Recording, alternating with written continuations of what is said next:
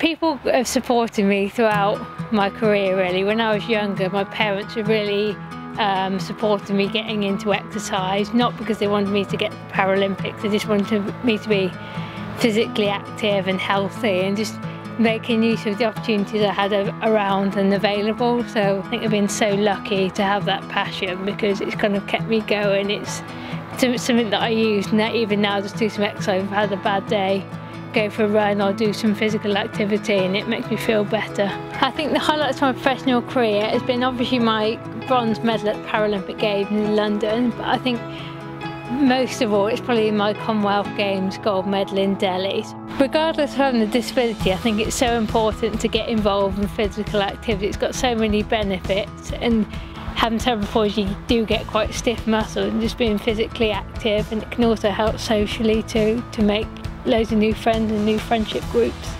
I think World Cerebral Palsy Day is really, really important simply because there's so many people in the world that are affected by cerebral palsy. The Move as One campaign is really positive because it brings people together and raises the awareness of cerebral palsy. But I think for me, most importantly, it's obviously showing that people with disabilities have a positive contribution in society, whether it be on the sport field, in the workplace, but it's also making people aware that regardless of having a disability, you can still be something you want to be. So regardless of having that disability, it shouldn't stop you. I think people with cerebral palsy know how to kind of hack the system in some ways. Basically the world as we see it, or me personally, I feel that it's not made for people with physical disabilities, and by having people with physical disabilities in a workforce, they know how to contribute and to do things differently, and I think that's really, really important because